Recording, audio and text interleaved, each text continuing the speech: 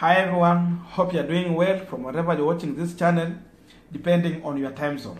Now, yesterday, Francis Atwoli confirmed to Kenyans that the Bukhungu 2 meeting is going to happen on 31st of this month, and the plans is underway. After that, the Kakamega Senator Malala went ahead to respond to Francis Atwoli while attending the Maragoli cultural event at Mbale grounds. And this is what Malala said in response to Francis Atwoli. Now, for those who have been following Senator Malala's politics closely, they will understand that Malala has been always controversial from the time when he was an MCA and even up to now as he is serving as the Senator of Kakamega County. So there is nothing new about Malala. And this time round, he was looking for the response from Francis Atwoli. And yes, after his threat and a declaration to cancel Atwoli's meeting, Atwoli came out to respond to Malala, and he gave a standing warning to Senator Malala, daring him to try and disrupt Bukhungu meeting. And if you listen to Francis Atwoli's response to Malala, there is one thing you can conclude and say that Bukhungu meeting is a state-sponsored meeting. He has assured the people who will attend that the security is going to be very high, and therefore there is nothing that can make them to fear attend that meeting. And the confidence that Atwoli has confirms to you that that meeting has the blessing of President Uhuru Kenyatta and the ODM leader Raila Amolo Odinga. So nothing can stop that meeting, and you see even the kind of security that he's assuring people to have is a clear indication. And surprisingly, Atwoli even has gone further to claim that that is the one who made Cleophas Malala the Senator of Kakamega County. So that tells you that Atwoli might be just confirming that he sponsored Malala campaigns in 2017. So after... I, as an elder in this area, and as a man who was brought up in Nairobi, I've gone out of my way to make sure that the security that will be in Kakamega on 31st is security that no man or woman has ever seen. Yes. On 31st. Yes. Na hii kijana yetu ambaye mimi mwenyewe I made him a senator. Yeah. Mumwambie awaje kuwa erratic. Mimi ndio nilimpa hiyo kiti. Yes. Juzi anasimama anasema Atwoli apatii watu kazi afanye, na nilimpa kazi ya senator. Hakuna mtu mwingine alimpa hiyo kazi. Ni mimi nilimpa. Na mtu akikupa kitu anaweza kunyang'anya, si namna hivyo? Yeah. So aende mwambie ni kijana mdogo aende polepole. Kwa ajili nikimlaani hata kuwa mtu. But what I want to assure him, hata kama amechukua, because we know who has funded him to bring these problems. Kama alitairishwa once, kama alipitia kwa kisu mara moja, tutampitisha kwa kisu ya pili. Akileta mchezo, leta hapa. He will be, if he was, and I doubt, if he was circumcised, mtu amwambie kabisa Atwoli sio mtu wa kuchezea. I was here when the card was being launched here by the late Masinde Muliro, who was in the company of Tip. Now we are continuing with our Punchline discussion, but I have a quick request.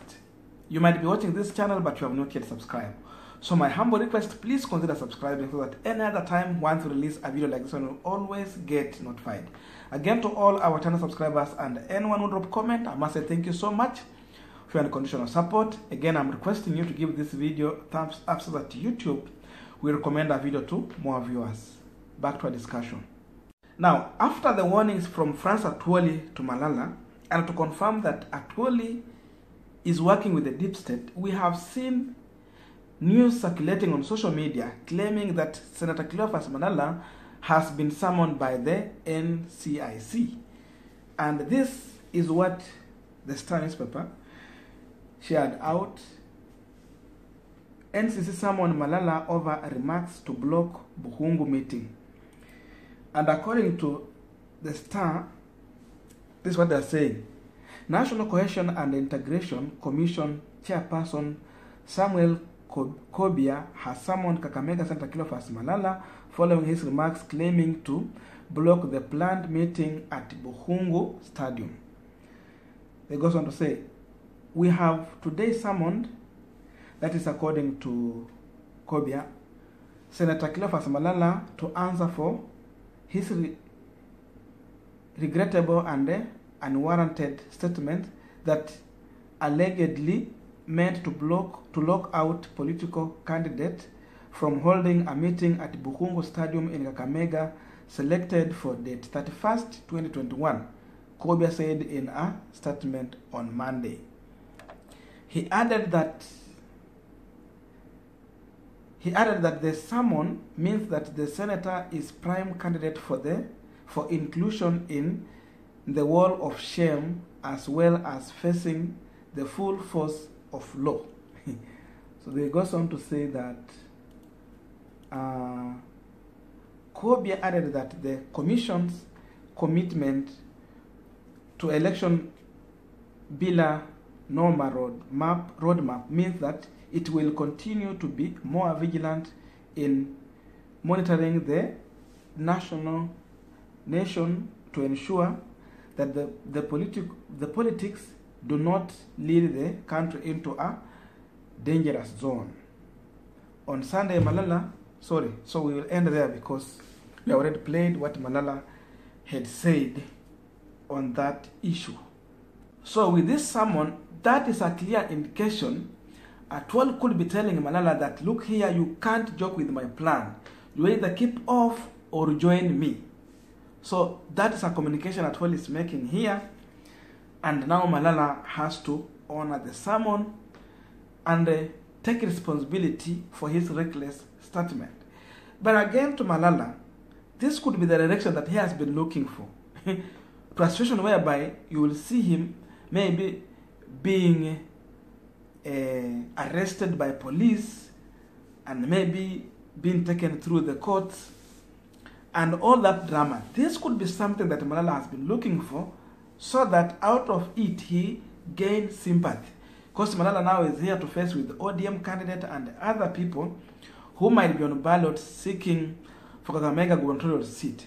So as he has continuously maybe fronted Musalia Mudavadi or look as a person who is defending Musalia Mudavadi, he would want now to earn sympathy from supporters of Musalia Mudavadi and other people who might be willing to realign with him. So this is something maybe Malala was looking for, and maybe Atwoli could also be just falling into his trap. Because I did not see a big reason for Atwoli to respond to Malala. Because responding to Malala, it means now you are falling into the direction that he was looking for. So Malala seemingly has become Atwoli's equal by the fact that Atwoli can stand and respond to him. So that is the direction that Malala was looking for, and Atwoli is going into that make water. So we have people like Ayub Savula who are now with the Mudavadi again jumping to Atwoli's side. But if Malala will be arrested for this issue, you will find Malala will become more popular in Kakamega than this other ANC aspirant and even ODM aspirant on the same seat that they will be seeking in 2022. So Atwoli might be just following into Malala's. So we are going to see how the Bukhungu 2 meeting will turn out, and we will be here to talk about the outcome. Otherwise, that's my view. I don't know what you think about this, but let us meet in the comment section where you can also drop your comment. You don't necessarily to agree with me. You can disagree, but constructively. And again, there are other points I have not mentioned here. So let us do that in the comment section so that we make this discussion of more help to other people so that they can understand it in a better way. Otherwise, thank you so much for listening to me up to this far. May good God bless you, and see you in our next video.